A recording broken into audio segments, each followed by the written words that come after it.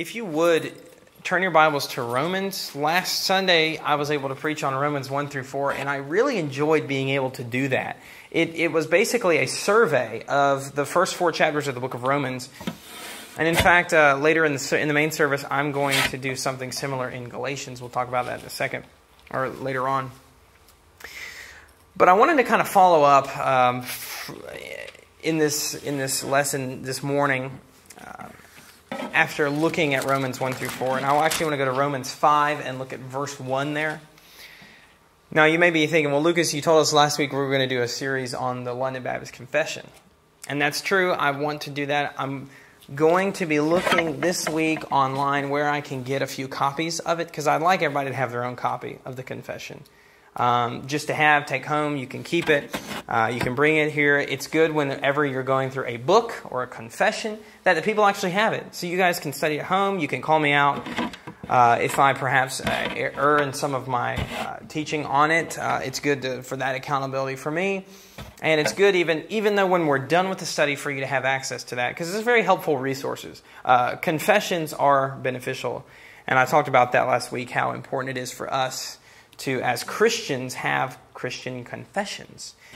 In fact, all the way back to the early church, even before the New Testament was finished being written, there was already confessions in the forms of hymns. There was hymns that the early Christians sang, confessing their faith in Christ. In fact, the Apostle Paul, in Philippians 2, quotes an early church hymn. Very interesting. Well, we could talk about that perhaps another time. So in Romans chapter 5, and beginning in verse 1, I'm going to read verses 1 through 5, but we're really going to focus on verse 1. I just want to give a little context by reading through these 5 verses. So the Apostle Paul writes in verse 1, he says, "Therefore, having been justified by faith, we have peace with God through our Lord Jesus Christ, through whom also we have obtained our introduction by faith into this grace in which we stand. And we exult in the hope of the glory of God.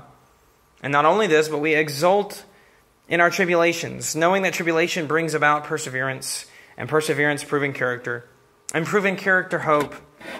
And hope does not disappoint, because the love of God has been poured out within our hearts through the Holy Spirit who was given to us."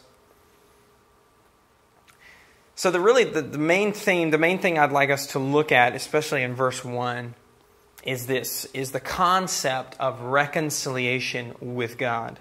Reconciliation with God, being made right with our Creator. Last week I was able to highlight a lot of the bad news in Romans 1 through 3. But toward the end of the sermon, I wasn't really able to give too much time to the good news, talk about Christ's death and His atonement. I was able to cover it, but not as much as I had liked to.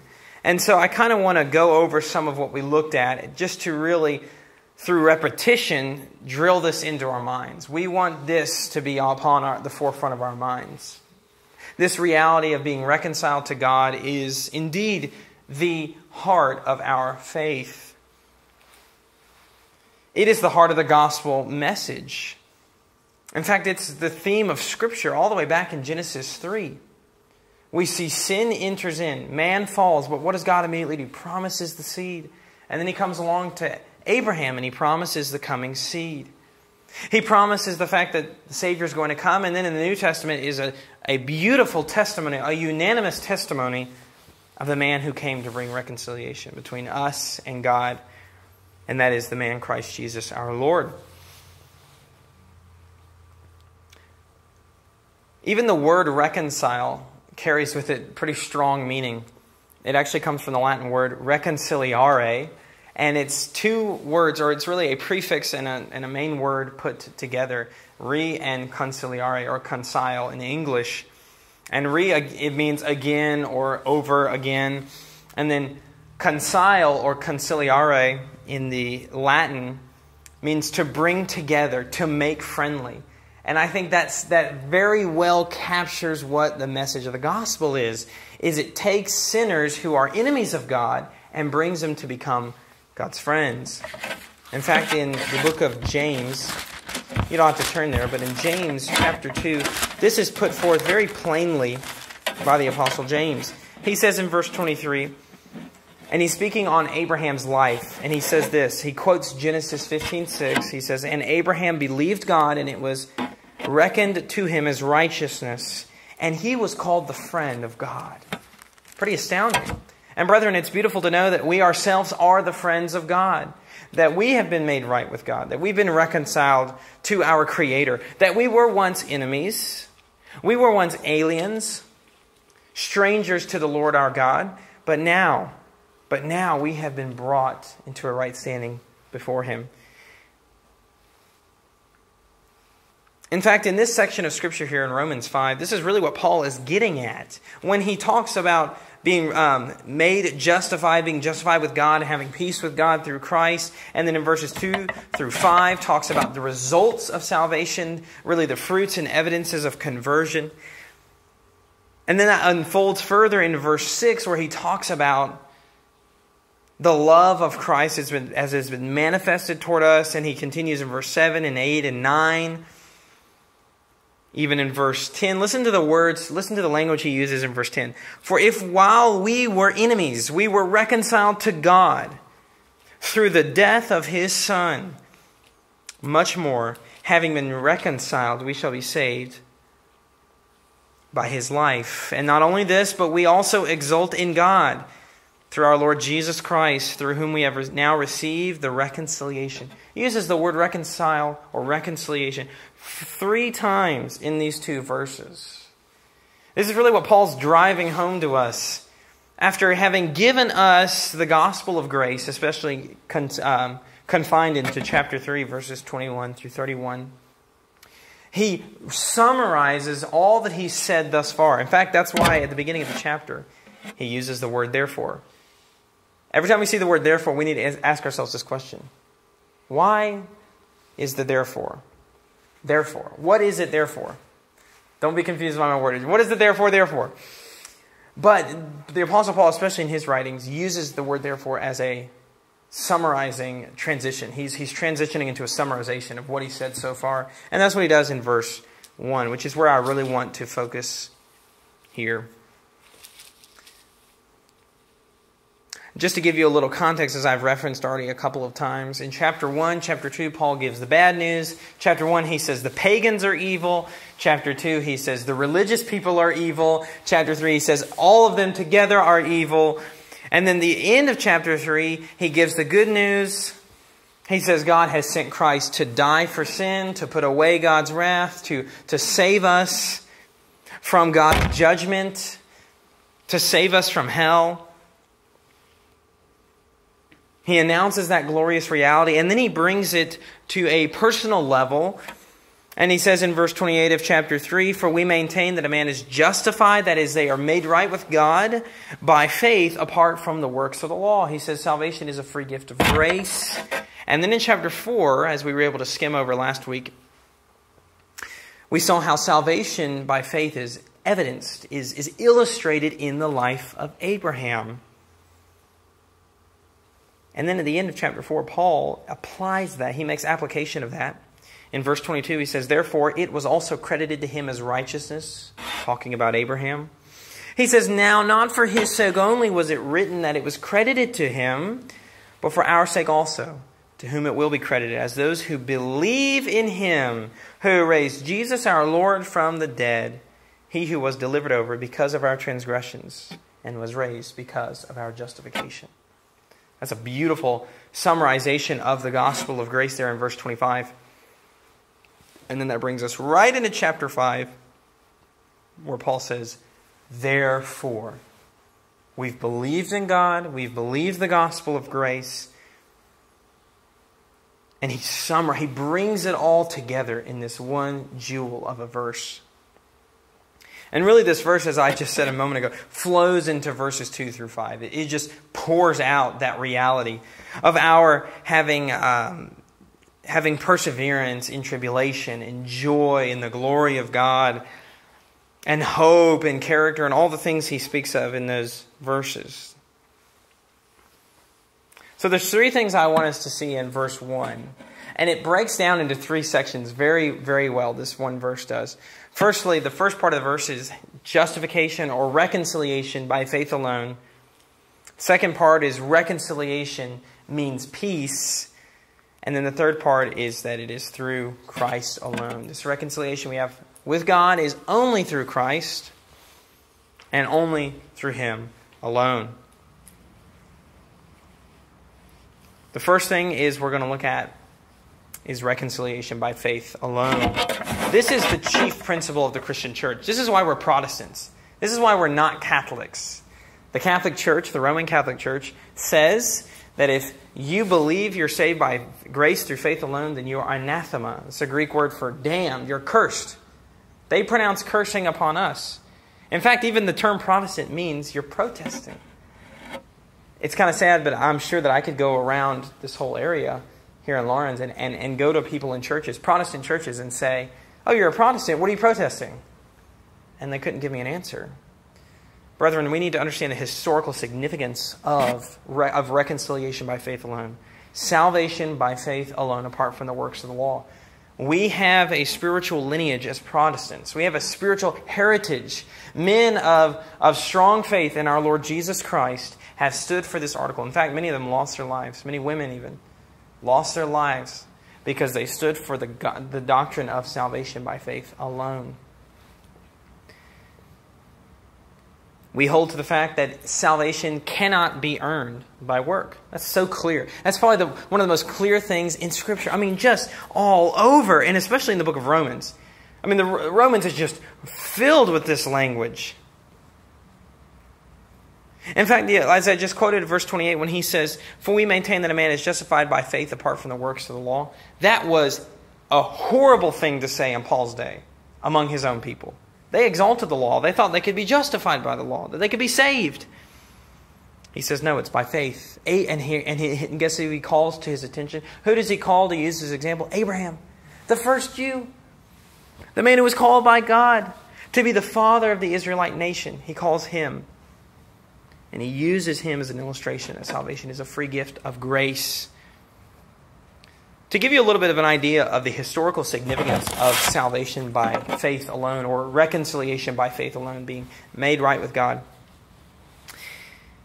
is one thing I'd like to bring up is the Protestant Reformation. Obviously, us protesting the Roman Catholic Church and us being Protestants, that had started at one time. And in fact, it's very interesting.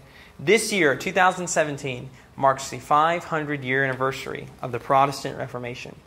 In the year of 1517, a man by the name of Martin Luther went to the castle church door in Wittenberg in Germany and nailed his 95 Theses to the church door. Well, the 95 Theses are basically 95 little statements. That's a pretty long piece of paper, and just a bunch of statements about the error of the Catholic Church. He talks a lot about indulgences, which was basically buying forgiveness.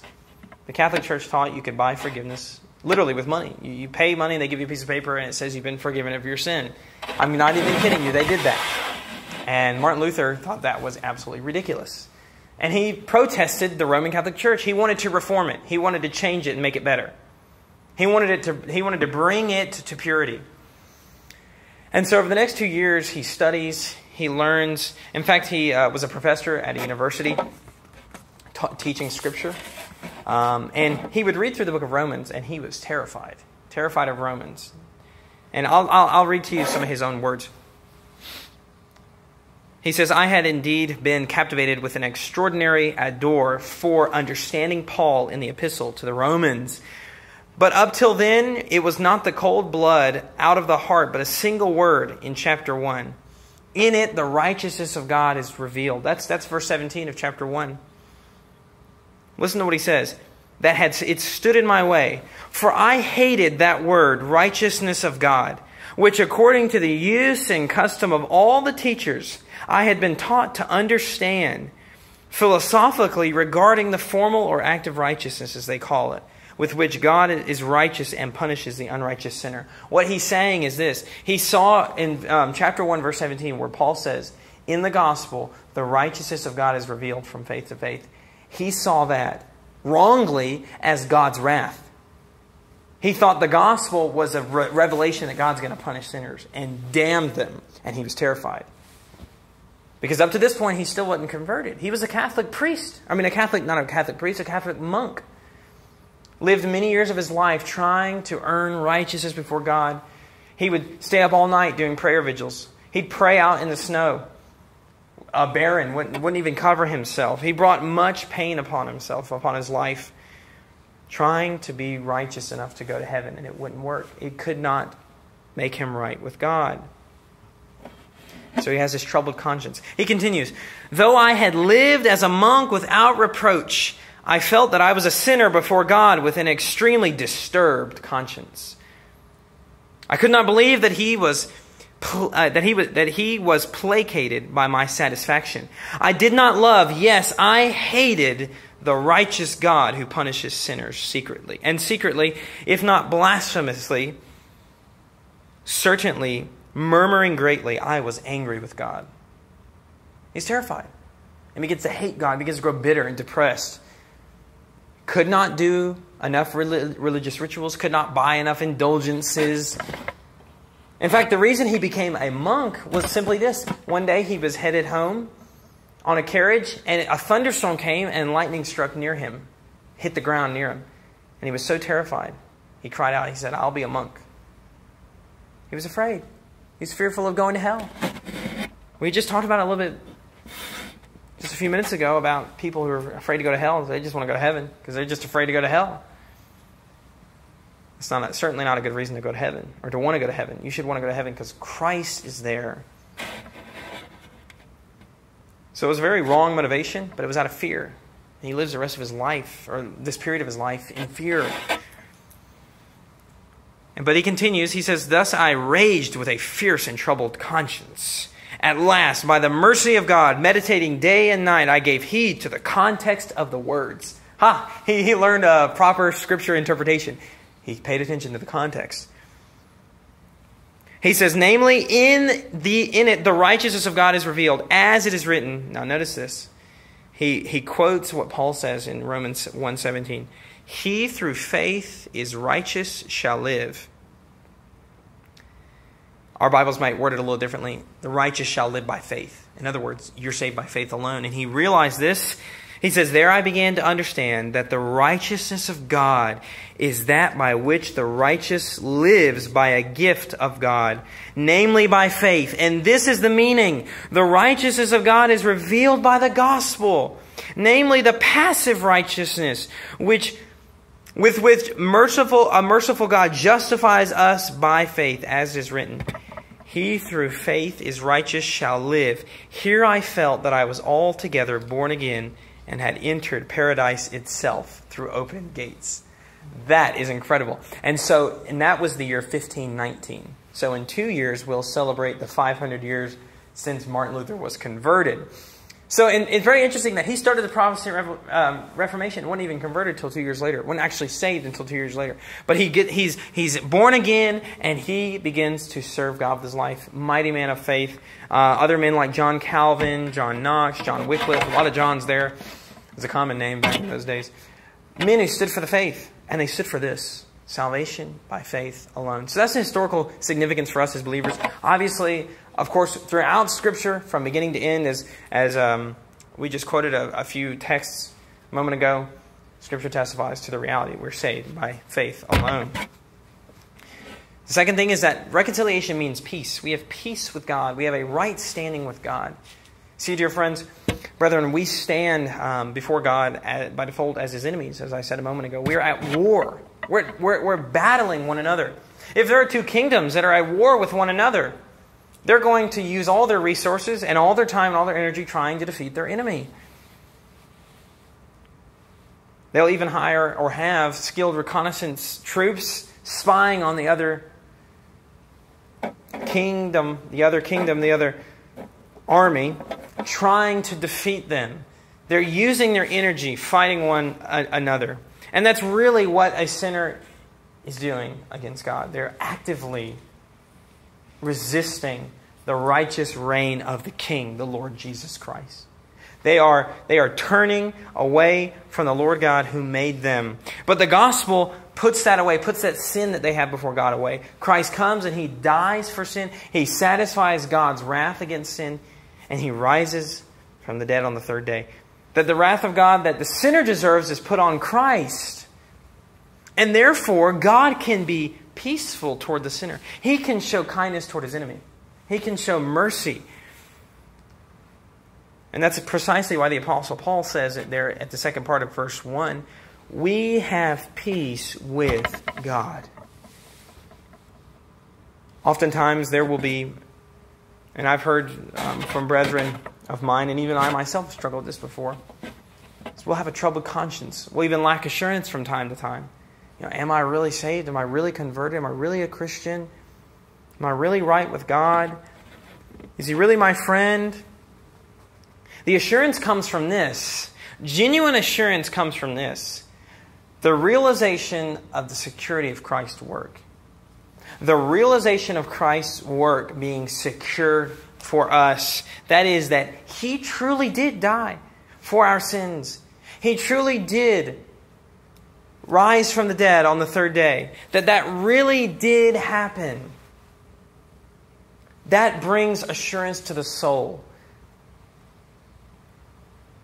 That brings us to a realization of our peace with God that's been accomplished for us by Christ. And therefore, as verse 2 says, what happens to us? Therefore, whom also we have obtained our he says, through whom we have also obtained our introduction by faith into this grace in which we stand, and we exult, or we are joyful. We are having joy in the hope of the glory of God. When we are converted and we have that assurance of salvation, we have joy knowing what? We're going to enter God's glory. We're going to enter His rest. We're going to be in the presence of the Lord Jesus Christ, and we have joy in that. And he continues in verse 3, and not only this, but we also exult in our tribulations. Incredible. Knowing that tribulation brings about perseverance. Thirdly, the last part of the verse is that it's reconciliation through Christ alone. This reconciliation we have with God that is by faith and that brings us to be at peace with God is only through Christ. And of course, I'm speaking to the choir on this, is you all know that, the exclusivity of Christ. But I want to encourage you with this. Even when our world condemns us for condemning them, for saying, if you don't believe on Christ, you'll be lost. When they ridicule us for that, we need to take heart, because we are preaching the message. We are standing for the truth. Our Lord Jesus said, if they hated Him, they will hate us. If they persecuted Him, they will certainly persecute us. For we are Christians. We are followers of Christ. We are walking in His footsteps. That's what it means to be a follower of Christ. You're going to be like Him. When someone becomes a Christian, they're saying, I am committing by the grace of God to live as Jesus lived and to say what Jesus said. Now, that's pretty astounding, because when you read the Gospels and you see the things Jesus said, what did He do over and over? He stepped on toes, offended people. Lost many of His disciples, most of them, because He offended them by the truth. We have way too many preachers these days who are not even wanting to offend Christians. Brethren, I love you, care for you, but if I don't offend you quite regularly, then probably something is wrong. I want you to be convicted. I want myself to be convicted by the Word of God. It's not that we need to try to be offensive or try to be overly hateful or any of that sin, or anything in that way, or angry toward people. Not that. The truth itself, by its nature, is offensive to the sinful heart. We don't have to try and add to that. I'm not ever going to try and offend you or try and make you upset. But brethren, the truth eventually will convict you of something in your life. It convicts me all the time. In fact, I love what one of my favorite preachers, Dr. Stephen Lawson, he said, I read, what is it? How do you say it? He said, I've read many books, but the Bible reads me.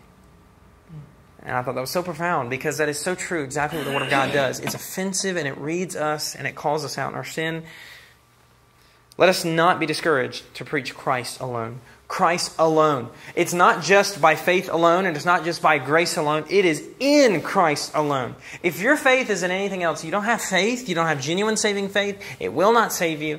You can't trust even in just some unknown God, in the unknown God of America, which is basically just a generic You know, we see it on police cars, see it on our tags on our cars. In God we trust. It's a very general, well, it's just God. Just this general, unknown God. And that's what the Apostle Paul went to Athens to rebuke the Athenians for. Because what were they doing? They were worshiping an unknown God. They were so religious. They had so many different idols in the city that just to be sure they had covered all the gods they could. They made an altar to all the unknown gods. To any god that they forgot, they made an altar to. The altar to the unknown God. So the Apostle Paul comes and says, okay. He says, the God whom you worship in ignorance. In other words, you don't know Him. I'm going to tell Him. I'm going to tell you about Him. And he did that, and God blessed his ministry there. Brethren, let's preach that it's in Christ alone. Let's rest in the reality today on the Lord's Day, on the day of rest. Rest in the reality that we are reconciled to God by faith alone, and we are made at peace with God, and that it is in Christ alone. It is in Him we've placed our trust and our hope, and we will be brought into celestial glory. We will. We have that hope of glory. That hope of entering into God's eternal rest through Christ. If you've yet to experience this, repent and believe the gospel of salvation. We've seen here that we're reconciled by faith alone. Or reconciliation, this reconciliation we have by faith alone brings about peace. And then thirdly, that it is in Christ alone. Let's pray. Precious Father, I pray You'd seal these truths upon our hearts and minds. Father, You would transform us by Your grace and for Your glory and the glory of Christ Jesus, Your Son. We praise You for who He is, for the fact that we have, by Your grace alone, that You have enabled us, as the Martin Luther said, that the faith is simply Your work in us, that You are working in us to uphold this faith. Lord, You've given us the grace to put our faith in Christ, to be reconciled to You, to be made at peace with You. And it's all found in Him. So, Lord, may we go out into this lost and dying world and preach this eternal gospel, this saving gospel of grace. It's in His name we pray. Amen.